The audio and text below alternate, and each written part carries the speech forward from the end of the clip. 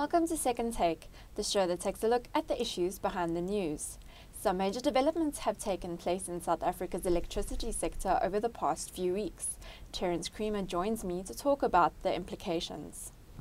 Hi, Terence. Hi, Tracy.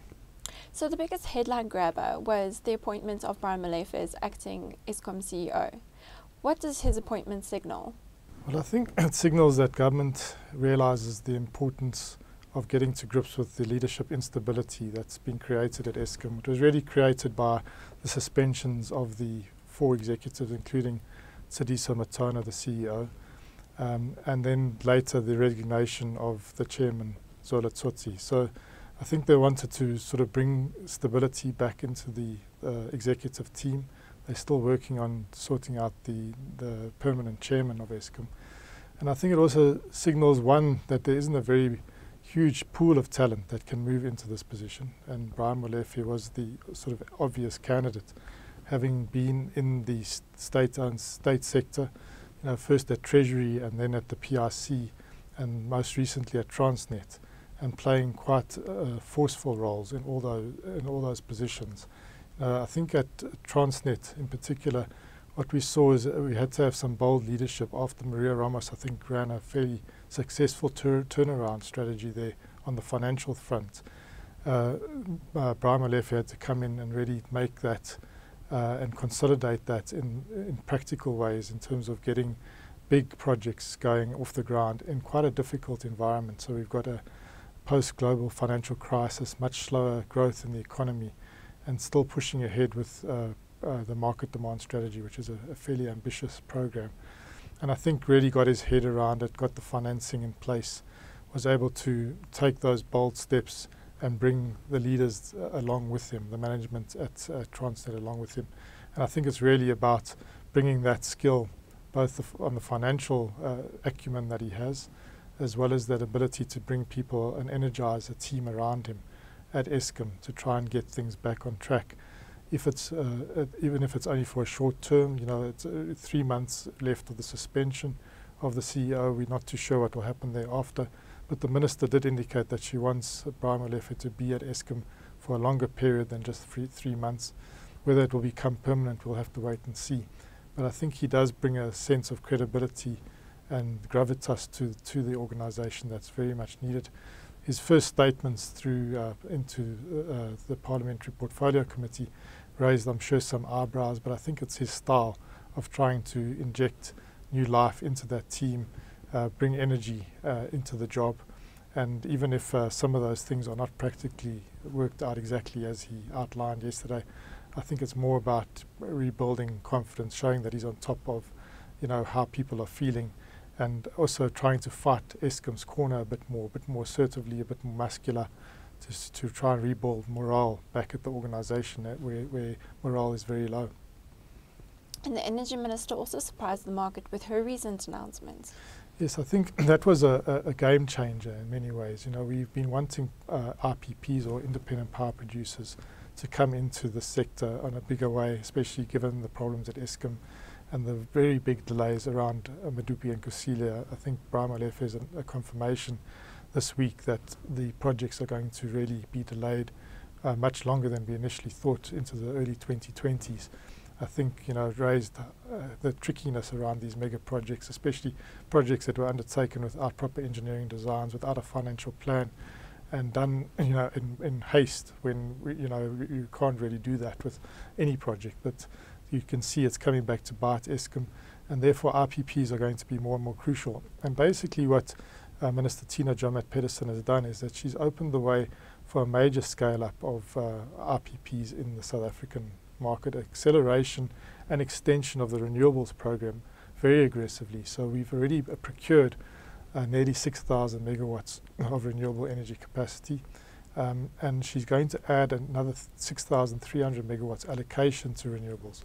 So we can see that's going to be really a doubling up, over 10,000 megawatts of renewables, and those are being introduced generally on time and on budget, with about 160 billion rands worth of private capital now behind these projects.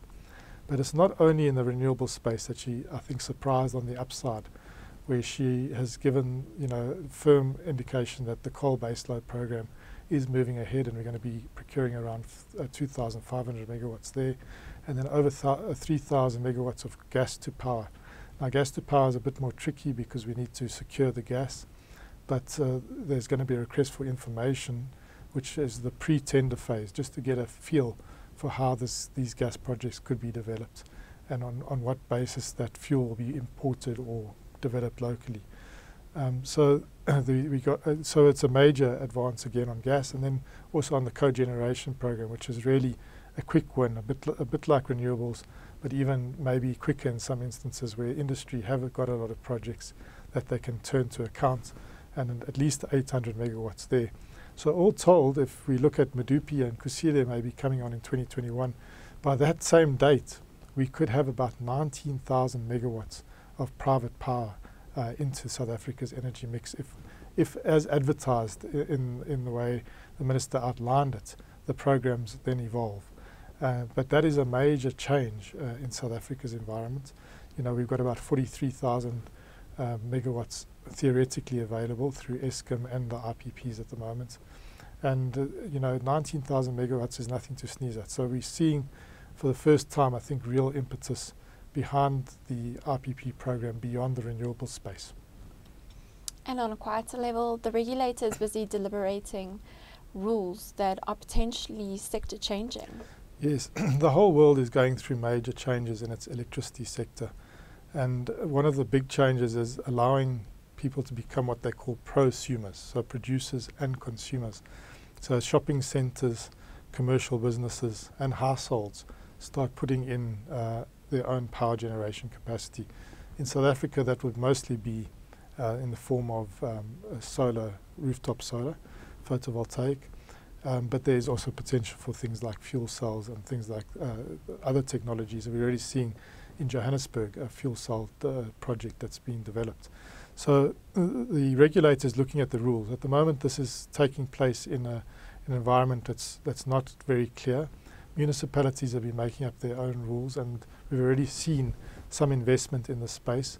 But there is potential downside, both for the municipalities, for Eskom, and also for the electricity system, if this is not well managed and well introduced. Definitely on the utility and the municipality side, there's a revenue implication, because suddenly people will be expected to sell their electricity, not just consume.